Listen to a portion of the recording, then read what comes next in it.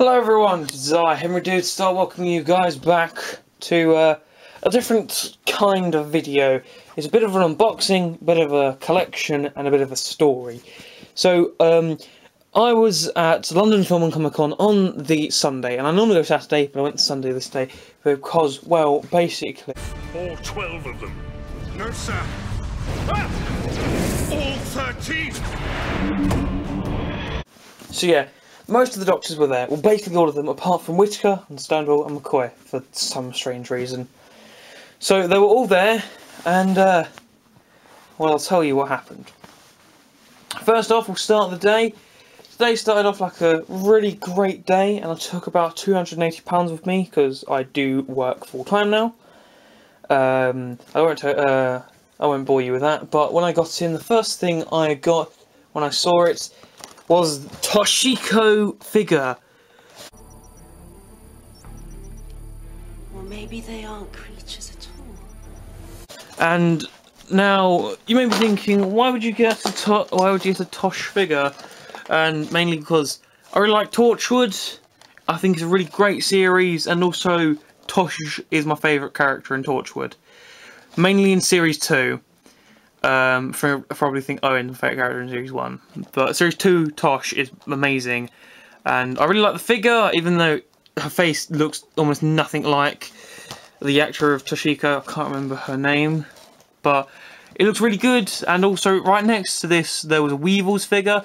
But this is only £7 and the Weevils figure was £10. And and at the time I thought, I'm not spending £10 on a Weevils figure. But you'll see later down the line, I spend money on much stupider things.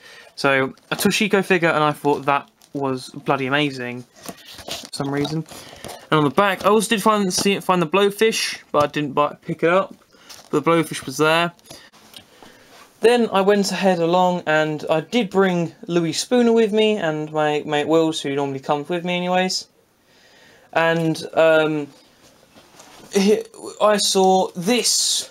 That was a Fire Emblem Shadows of Valencia Echoes. It's the special edition, and I got this for £65, and you're probably thinking, wait, what? I know, when the normal game is £40, but the special edition is normally around £70, so I saved about £5. This isn't where things end for us. I don't want to stop helping. So I saved about £5 on this. And it comes with all the little bits and bobs with it. And I wasn't planning to get this till much later because I'm still on Fates.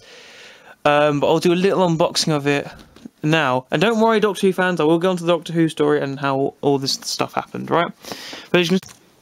So yeah, after I bought the Fire Emblem Echoes thing, I went ahead and I wanted to buy a sword. Some of the main things I wanted to get when I went to the convention was a sword, a Figma of, I don't know, maybe Asuna or Ryuko from Kill la Kill. And I went over and I saw a guy who was selling Figmas, so I was like, oh, how much is this Ryuko figure? £100.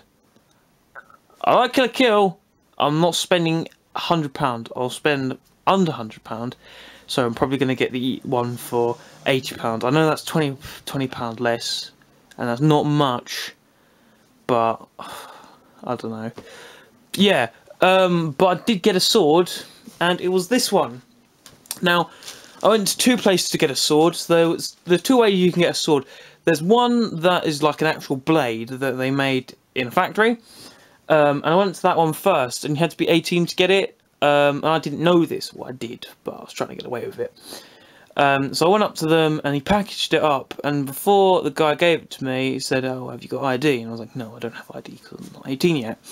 And so he was basically wasting his time by wrapping it up, and I wanted to get it out and play with it, or use it, or I shouldn't have said play with it. I've just really ruined my career there, haven't I? Fuck!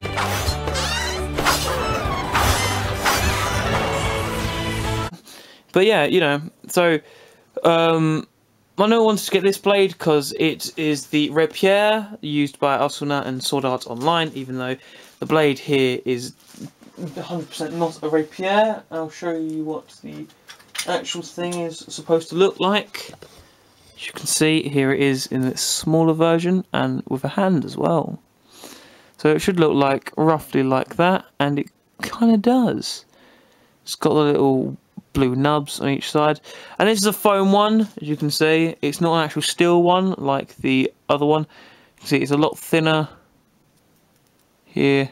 What rapier is supposed to look like. And it's a lot longer than this one. But hey ho, what you're gonna do? It's a rapier, and rapiers are cool.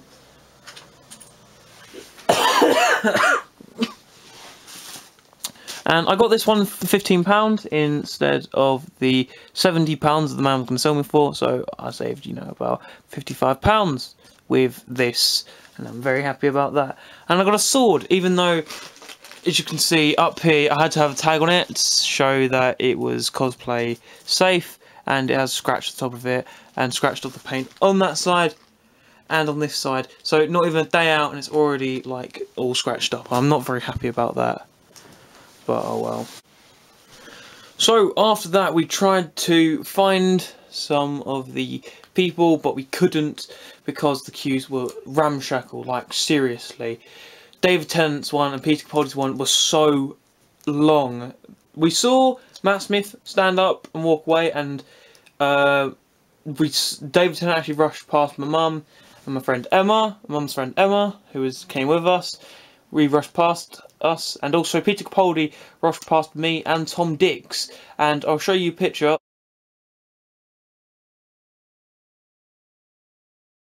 Well, somewhere in there's a wild Tom DIX. There he is. Oh, sorry. Now I've lost him. There he is again. There's the wild Tom DIX.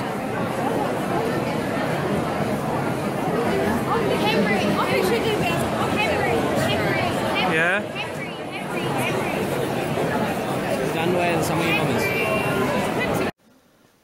Yeah, because, you know, me and Tom DIX are, you know, that close, man. Totally, bruv. In it. Let's do a crossover sometime, you and me. Yeah, let's do it. Sweet. Right. So took that video, and I unfortunately didn't get an autograph at that time. So I still went around and looked for a few things, and I believe I got this next, and it's a few more Doctor Who figures. And I saw this, and I knew I just wanted it, even though it was £15. It is an Ironside Dalek, and when these originally came out, when they were about £8 or how much they were when they originally came out, I didn't want them. Because at that time, I thought these weren't proper Daleks. I wanted the bronze Daleks, I wanted the new, whatever they're called, Daleks, the Rainbow Power Ranger, Sailor Moon Daleks, whatever they're called, Paradigm, that's it. But now I can look back and see how cool the Ironside Daleks are. They're a military green. They've got like all these things around them, all on its mesh. And instead of like a Dalek insignia, it's got the Great Britain logo, or Great British flag. And I thought that was really cool. And while I was over there, I thought I might as well get some other Doctor Who figures, because I normally go there to get Doctor Who figures. That's where I got the Judoon originally, and the Sycorax. So I got this Matt Smith in David Tennant clothing, and it has got a few bumps and holes in it, but I hope that's for sculpting and not just this guy selling me a reused figure. But they're probably all reused figures. But the head sculpt for the first Matt Smith, you probably can't see because it's not going to focus correctly, is it? But my camera's a bit bad anyways, so... But the face sculpt looks really good for Matt Smith, and it's the Series 5 face sculpt, so it's not as good as the Series 6 one, but you can tell it's Matt Smith. It definitely looks like him, and it's really great, even though for some reason he's got cuts and scars all over his face. That's probably when he's been, you know, used by a little kid or something. And of course it is the David Tennant body, so it is really good. So it's nice to just have another Matt Smith variant, because he's probably the most varianted figure Doctor, even though Capaldi had the most costumes. You never know. And while I was there, I thought for £2 I might as well get this, and it's an Kawaii Titan regenerated 5th Doctor, and for £2, because these things are like £3, but for a rare figure, for £2 I thought, might as well go for it. So I've got a little friend for the Abomination, that is the War Doctor anime figure, with the 5th Doctor, and he doesn't look too bad. Doesn't look like he can be in anime, he just has anime eyes for some reason. But you know, he's cool, he's cute, and he's lovable, isn't he? Little Peter Davison.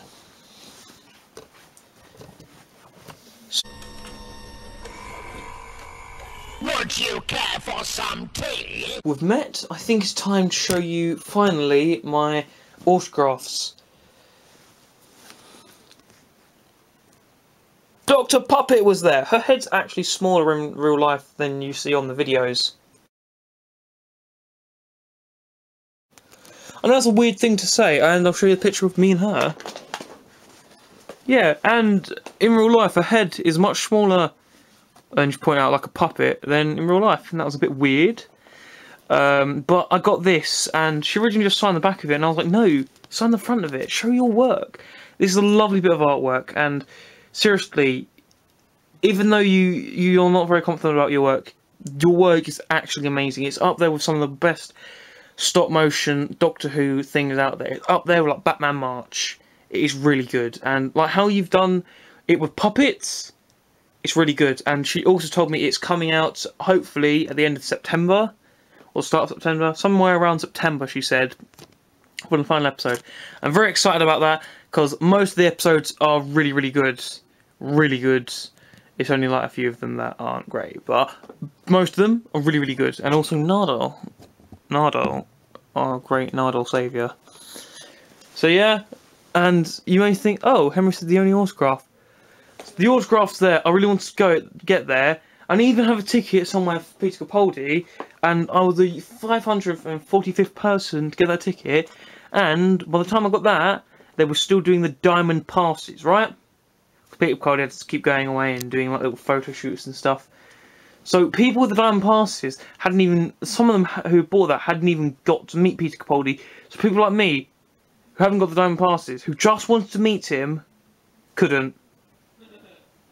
So, and hear my brother laughing, that's very great, very funny. So I didn't actually get to get any autographs from Moffat or Davison or Capaldi, because their queues were just far, far too long. It was so packed this time. But around that time that I met Dr. Puppet, I had, well, I think just before I met Dr. Puppet, I got one of these. Not that one. It's this one. And it is where I met Peter Davison. So there's me and Peter Davison. He was quite a nice fellow, even though I shared only a couple of words with him. But yeah, he was quite a cool fellow. Even though basically he said to me was, I can't even remember what he said to me apart from, oh, we need to stand here. So there's me with my 6th Doctor, 12th Doctor mishmash with sunglasses, where it used to be the Sonic sunglasses. You may be wondering why you showed us a picture of you with the Peter Capaldi coat, so why are you wearing the 6th Doctor coat? Mainly because all the Doctors are going to be there, I want to make an impression, and also the coat that I got for the 12th Doctor was a few inches too short, so that's one of the reasons as well. But there's me and Davison, and I'm very happy about that, because I finally got to meet him instead of just saying, oh, I've been in the same room with Pete Davison. I've now actually gone over and met him, and I have no idea what my fingers are doing over there. Very weird. But yeah, that was very cool. And basically then for 2 hours we did nothing but wait around, because there was nothing much to do, because this showcase this time didn't have much. So then I went ahead and met good old McGann. Yeah, boys. Didn't remember me at all. Well, probably did, but you know, most likely didn't. So there's McGann, as you can see. It's Mr. McGann.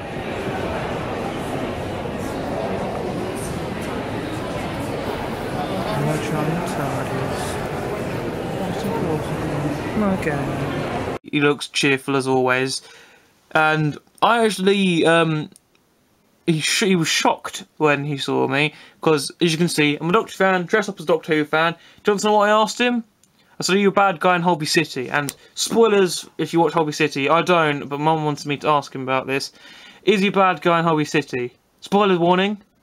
He said yes. He said one of the good guys. Ah, see? Just watch you there. He's one of the good guys. He says, no, I told him one of the good guys. I think he's just misunderstood. So he's a good guy who's misunderstood. So he thinks he's a good guy. Well, he's doing the greater good, but he's misunderstood. Kind of like Thanos. Are you the Thanos? Just show off some of the last few things that I got. I got these prints that were rolled up in my bag.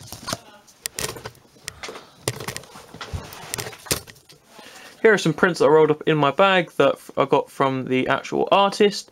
You can see the Dr. Falls with Pearl Mackie, Peter Capaldi, Matt Lucas, Michelle Gomez and John Sim.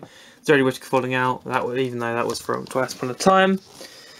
And there's a Cyberman, it looks really cool. And this sort of looks very Macbeth-like, but I like it. And it has Paul McGann, War is Hurt. Ooh, because John hurt. And Night of the Doctor. And these are both £5. And if these weren't creased, I'd put these on the wall, but they're creased and it annoys me. I'm like, why? And probably should show you some more Doctor Who stuff before you get bored. Oh my bejeebus. Some of you people who don't know what this is, oh, it's another TARDIS. Some of you who do know what this is, you're probably like, oh my friggity frack, how's he got that? Now, the guy was selling this for reduced, right? Because it was originally 120, he was originally selling it for 120 because it's 125 on the internet, or 150 or 200 on the internet. But he was selling it for 100. I didn't have 100 on me, so I said, will you take 70? It took a minute or so, but he said yes, he'll take it for 70. As you can see, there is dust, so he has obviously opened it, and it didn't get the Hartnell figure with it, because the Hartnell figure was an extra £40. I'm like, what the fuck? But I've got the TARDIS, and this door can actually close all the way, because there's no thing behind it stopping it. And it's another TARDIS, so that's always good. And it's the Hartnell TARDIS, so it's really cool, 'cause it's got all the weathering around the sides, and around the back, and some dust on top from where it's just been sitting there. But definitely, and it's really cool to have another classic TARDIS that the top isn't broken. And also, it works!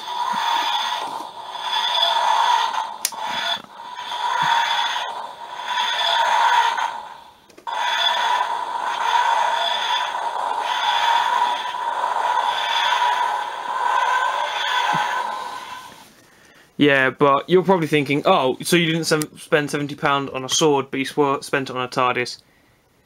Yeah, I realised that as well. But it's a TARDIS, so yeah, TARDIS, woo! Like, you gotta love a good old TARDIS, especially when it's the Hartnell TARDIS. And I also finished up with some Doctor Who audiobooks, because I couldn't find these anywhere, and I only found these right near the staircase. But they weren't selling any like ones in order. So I really wanted to get Time War 1 or maybe Dark Eyes 2, but they didn't have it there. They had Ravenous, I think that's how or Ravenous, however you pronounce it.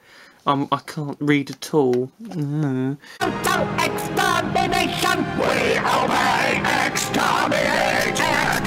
And the Host Productions, shout out to him, really sold me on both of these. Iron Bright, I was originally going to get all 3 stories with this, but instead I decided to get this. Because Iron Bright sounded like such an interesting Doctor Who story, because it's set like on the underground Thames, where like, if you don't, I knew this because I watched a documentary about bridges, I know I'm such an interesting person, but they created a bridge under the Thames, like before bridges, but only one person can get through, and this is like a story about ghosts with it, so this should be interesting, and it's one of the audio stories with the new design that looks, well, it's different. And the Time War box set too. I'm probably needing to get the first Time War box set, but I've got this, and they've got a woman who sort of looks like Perry for some reason. That's a bit weird. But I was very sold on this, and I really need to get a lot more Big Finish. So let's open this big baddie up, shall we? Because I really enjoyed the John Hurt. Oh, that feels very cheap. That doesn't feel like the glazy gloss ones of the Dark Eyes. That just feels like paper. Oh, it doesn't feel that bad. I'm talking. Oh, great commentary here. Me just talking about paper. As you can see, another photo ripped right from Night of the Doctor, We have a female Time Lord and person who looks like Perry. Lords of Terror. Also an Ogron. We have Planet of the Ogrons with Dalek Sec, and that is Dalek Sec because it has Dalek Sec's logo. And we have a woman, whoever you are, Planet of the Ogron, with an Ogron wearing the 8th Doctor's costume. You have In the Garden of Death. That sort of reminds me of In the Night Garden. You know, that whatever that children's show was with like what, Higgle Piggle? I don't know. And the last one, Jonath, or probably whatever this says. Again, another photo ripped right from Night of the Doctor with the exact same photo with that woman. So yeah, Time War, yay! So something me and my mum both got. You get a T-shirt and a hoodie for £25. Even though I've got loads of hoodies, so me and my mum decided to go 50-50 on this, and I got a T-shirt. I got one of Arrow and Slade Wilson, or Deathstroke. You probably can't see it, but there it is. And my mum got one of The Flash, because we're both into the Arrowverse at the moment. And so yeah, that's basically all I got. And now enjoy some pictures that I took from the event.